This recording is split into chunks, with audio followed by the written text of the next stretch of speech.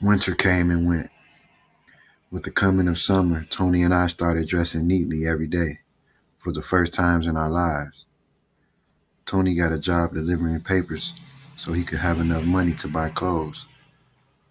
His mother shot up all the money she made, so he had to get his own. Jesse bought me anything I wanted within reason, so I was just about the best dressed boy in school. One day, just after my 12th birthday, I came home from school and Jesse told me it was time for me to learn my street education. I didn't know what she meant because I thought I'd be learning about the streets without her knowing it. How utterly wrong was I?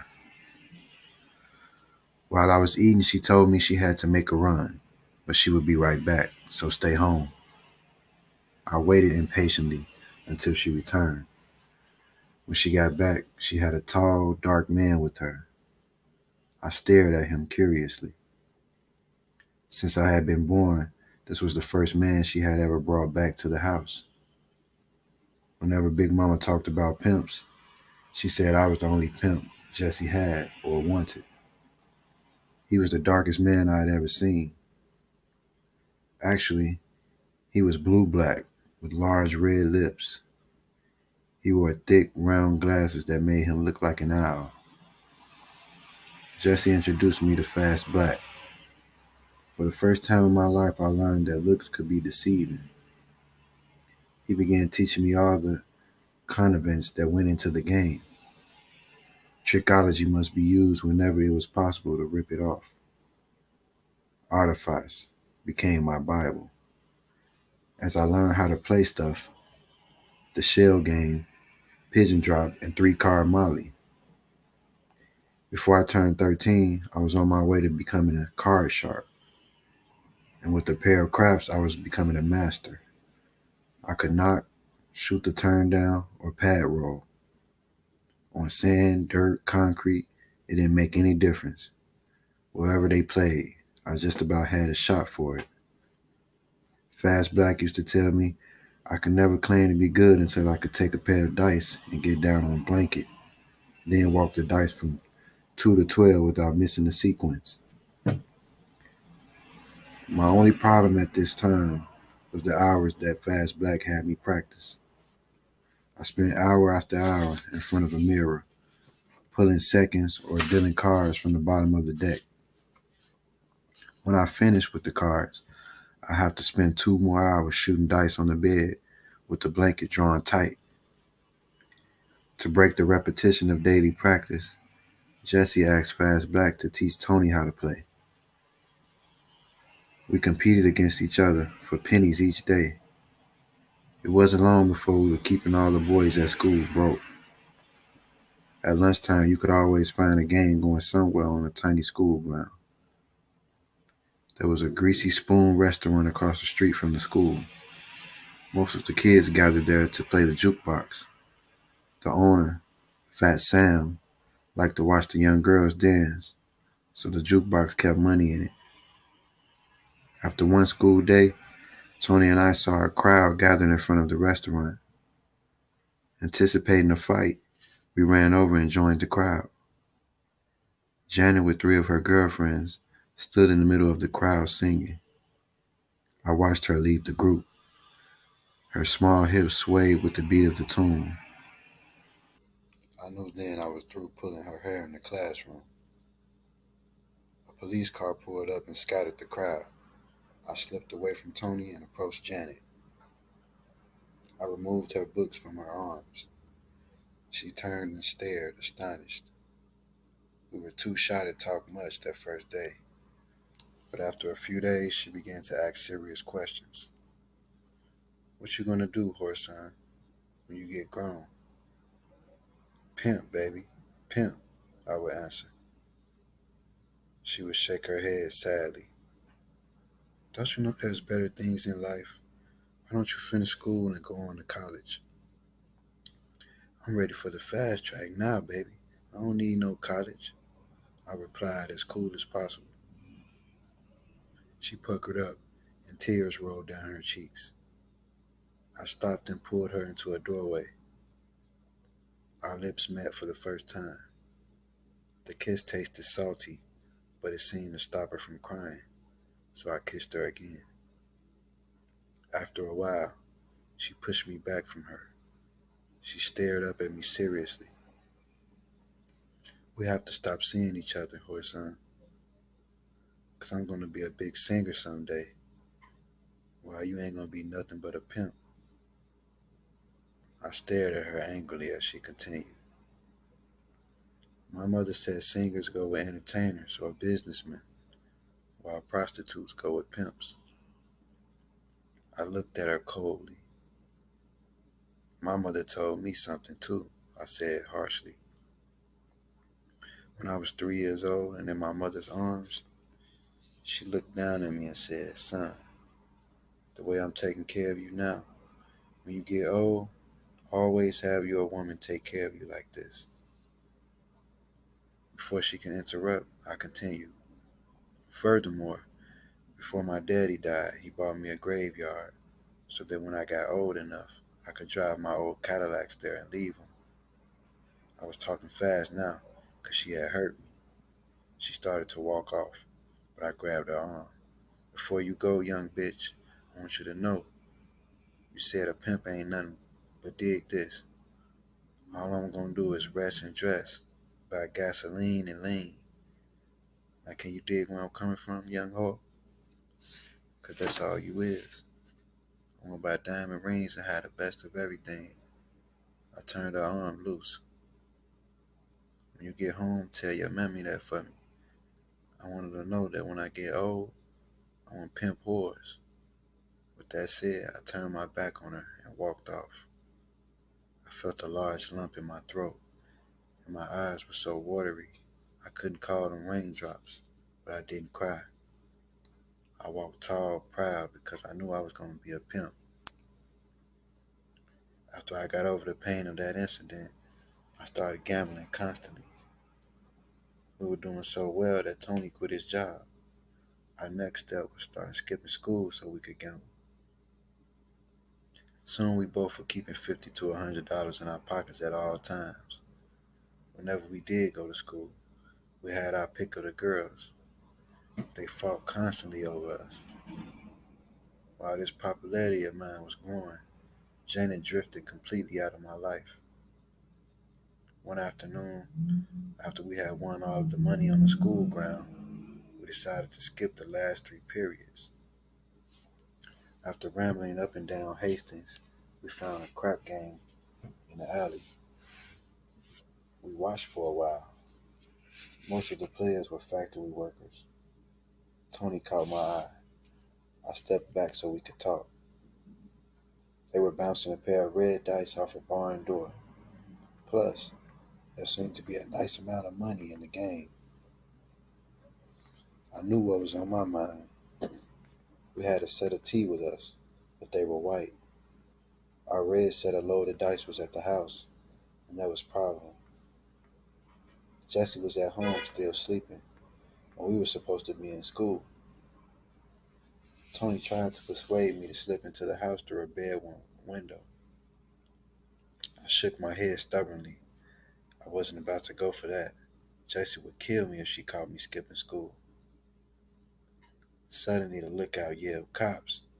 All of the guys gambling rushed through the garage door. Tony and I were caught flat-footed. Since we had been gambling, I wasn't worried on that account. My main concern was being taken home by the police. I hadn't forgot the beating I got the last time. Some police took me home. The two cops piled out the car as though we did rob the bank. One of them grabbed Tony and shoved him against the car. "Spread your legs, nigga," he growled as he began to search him roughly. He found Tony's small bankroll and a T. "Nigga, you must have been doing pretty good in that crap game." Tony was scared. He answered slowly, "Officer, I didn't even know how to play. We was just watching." The officer slapped him across the face, then kicked him until he scrambled on the back seat of the car. The other officer, who had been holding me, spoke up. "Boy, what the hell color are you?" The question took me by surprise.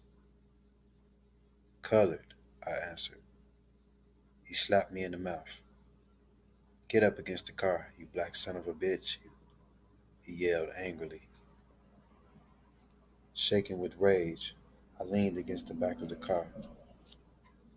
I felt my small roll of money being removed. When I complained, the other officer jabbed me in the stomach with his nightstick. Bending over, holding my stomach, I began to vomit. Some of the food splashed onto the foot of one of the officers. He cursed angrily. When I finished, he grabbed me by the shoulders and pushed me toward the open car door. When I raised my leg to step into the car, pain exploded in my testicles. The floor of the car came up to meet me as I sprawled out on the floor crying. The policeman who had kicked me stuck his foot and wiped the shoe off on me, then told me to shut up. Tony rubbed the top of my head as if it might take away the pain. The police rolled us around for a while. They told us what would happen if they caught us in the alley shooting craps again. They tried to give us the impression that we were just lucky, since all they were going to do was take the money. Not once did they mention school to us. At the time, we were only 13. They finally stopped and put us out. After threatening us again, they pulled off, leaving us about 4 miles from home with no money. What we gonna do? Walk or catch a cab and jump out and run? Tony asked. I didn't answer for a few moments. I don't see no sense in us going home without no kind of money, Tony. It was Tony's turn for silence now. We walked for about 5 blocks this way until Tony stopped in front of a market. I grinned and followed him into the store. In less than 10 minutes, we were back on the street. We both had 6 steaks apiece. We continued walking until we found a colored beauty shop. At the first booth inside, we pulled out the meat. A heavy-set woman doing hair stared at us closely. Where you get that meat at? She asked loudly. Her fingers were digging into the prime beef. The woman whose hair she was doing picked out 4 steaks. How much? She asked. Soon the small booth was full of bargaining women. Let me get one of them, another woman yelled. 15 minutes later, we were back on the street splitting the money. Nah, man, let's try that short con Fast Black showed us. I ain't never used it before. It ain't no better time than now to find out if it works. We continued walking until we came to a drugstore. We entered and tried it, but it didn't work. Our next stop was a small grocery store. No luck. The third business entered was a dime store.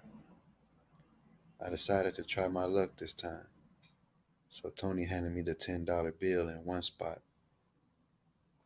Could I have a pack of Camels, please? I held the $10 bill out to the young girl behind the counter.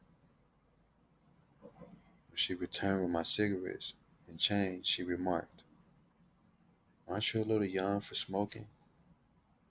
For a moment, I ignored her question. Was that a 10, miss? Yes, she replied and raised her eyebrows. I pushed her $1 and held on to the change she had given me. I'm sorry, miss. That's my father's 10. Will you please take the cigarettes out of this? That's for my mother, and I can't get the money mixed up. Oh, she said, surprised. She took the $1 and went to the cash register. When she came back, she put the 10 on the counter. I put the 10 spot in my hand with the other money and started counting fast. 10, 15, 16, 19, 20. Just give me a 20 for that change, please. She looked down at the money and then stared at me. My heart skipped a beat. I almost broke and ran. Panic was settling in. If Tony hadn't come to my rescue, I'd have run. The other money belongs to my big brother, miss. My, I'm sure gonna tell him what a pretty lady they got working in this store. The remark paid off. She picked up the money off the counter and put it in the cash register, returning with a 20. You boys be careful with all this money now, she said, smiling with all of our teeth as we grinned on her on our way out the door. As soon as we hit the sidewalk, we got in the wind. We didn't start running until we were 4 blocks away. We ducked into an alley and lit up our cigarettes behind a garbage can. We laughed and smoked, then walked on, looking for another opportunity. We found nothing favorable until we came to John R. Street. There we came upon 2 slick old Negroes playing 3-card Molly with 4 white men. The whites were being trimmed smoothly. I was surprised when Tony asked the man handling the cards if he could make a bet. The old guy tossing the cards looked up. Your money spins, boy, just like theirs. He laughed loudly at his own wit. Tony bet $1 and lost, then 2 more with the same results. I stared at him and wondered if he could be losing his mind. We both knew how to toss the boards, but he was better than me. He quit suddenly, turned his back, and walked away. I followed him down the street till he found a drugstore. When he went in, he found the women's section and bought some lipstick. Now I was sure he was going mad. On the way out, he stopped. How much money you got, Whoreson? When I replied, he stuck out his hand. I stared at him foolishly. Removing the lipstick from his pocket, he smeared a little on his finger. Chill out, man. Ain't you got no faith in me? I grinned and pushed my small bankroll into his hand. When we returned to the game, Tony watched the cards go back and forth for a while. Then he bet $1 and lost. Picked up the other 2 cards to see where the queen was, put a tiny mark on it, dropped it back onto the ground with the other card over it. Old man, you ain't slick, Tony said. I ain't gonna never let no old man beat me out of nothing. How much money can I bet? All you can get down with, came the reply. The old man switched the cards back and forth, faster than the eye could follow. Get your best down while I'm in town. Money on the wood makes the bet go good, he said, while bringing the cards to a halt. Tony made a $35 bet, reached over and turned up the queen. The old hustler swore, but thinking it was pure luck, paid off. Then, without hesitating, he began to toss the cards again. When he stopped, Tony spotted the tiny smear and bet the whole bankroll. He flipped the queen over again. The hustler paid off. While his lookout partner searched the back of the cards, I figured Tony had wiped the back of the queen off the last catch, but I wasn't taking any chances. I watched the cars coming up off the one-way street. As soon as I saw a break in the traffic, I hit Tony's arm. We crossed John R. on the run, turning up into the nearest alley. The hustlers let out a yell behind us, so we knew they must have found a part of the mark. The traffic held them up. By the time they got across the street, we were cutting through backyards on our way to another alley. We bought 3 cans of reefer for $50 and split the rest of the money. That night, we gave a lawn party in my backyard for all of the young kids in the neighborhood. There was plenty of wine, weed, and beer. We had everything at the party, but grass to dance on.